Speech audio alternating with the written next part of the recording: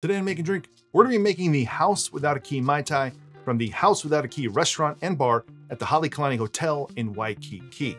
The House Without a Key is named after the first Charlie Chan novel, House Without a Key, from 1925 by author Earl Derr Biggers, who wrote the book while staying at Grays by the Sea in Waikiki. Eventually, the owners of the Halekulani expanded and purchased the property at Grays by the Sea, where the bar is located today.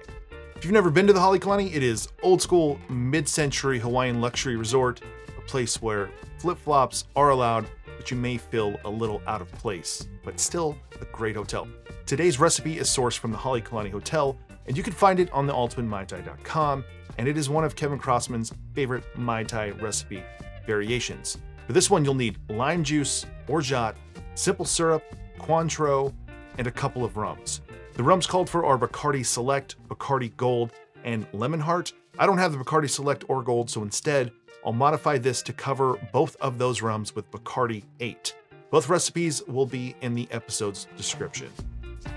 You're gonna build this in a small shaker tin with 1 1/4 ounces of lime juice,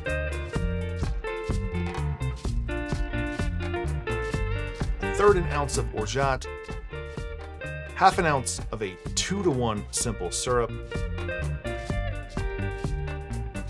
1/3 ounce of Cointreau, and 1 1/2 ounces of Bacardi 8. Add some ice to your tin and shake.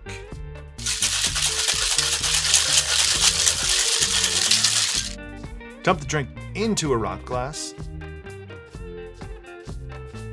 Top with more ice.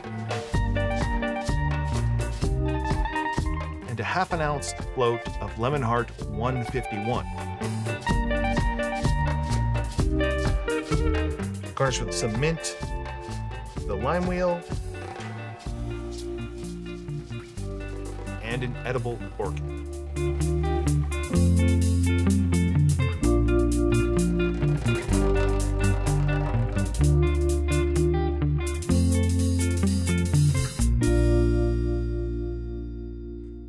All right, the Halekulani Mai Tai. I have high hopes for this one.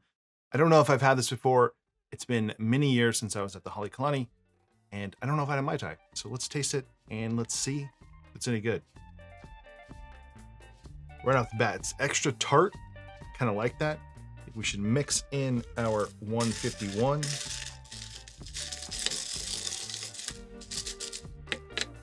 If you look at the recipe, it should be good. But in the back of your mind, you're probably thinking, it's a hotel, Waikiki, it's probably not going to be great. It's actually wonderful. This is an awesome Mai Tai. Now, their Bacardis that they're gonna use are gonna be a little different than this. For better or for worse, I don't know. But we have 2 ounces of rum total here, plus that 151, so we're bringing up the ABV. If you're looking at the recipe, you might have been thinking about the sweetness as well. 1/3 ounce of orgeat, 1/3 ounce of rock candy syrup. My understanding of rock candy syrup is that it's a 3-to-1 simple syrup, which I don't have. So I used 1/2 ounce of a 2-to-1 simple. That's where I thought maybe this would be too sweet. But we're using Cointreau, which is much drier than like Pierre Ferrand dry curacao. So you're getting less sweetness in your orange liqueur. So basically, don't sleep on the Halekulani Mai Tai. It's a great Mai Tai. If you look at the recipe, it all makes sense. There's some unique and different proportions there with 1/3 of an ounce for orgeat and a rock candy syrup and the orange curacao, but it all works together extremely well. Very much in line with the style of a 1944 Mai Tai, so it all makes sense. Play around with those rums if you want to. This is a welcome addition to any bar menu. It's a wonderful Mai Tai, and out of all of these sort of slight variations I've had, it's up there. It's one of the better Mai Tais that I've ever made.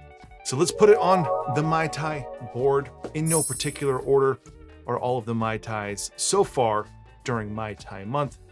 And at the end of Mai Tai month, I'll go through and rank them all. If you enjoyed this video, give it a like below, consider subscribing to the channel. Otherwise, see you on the next one.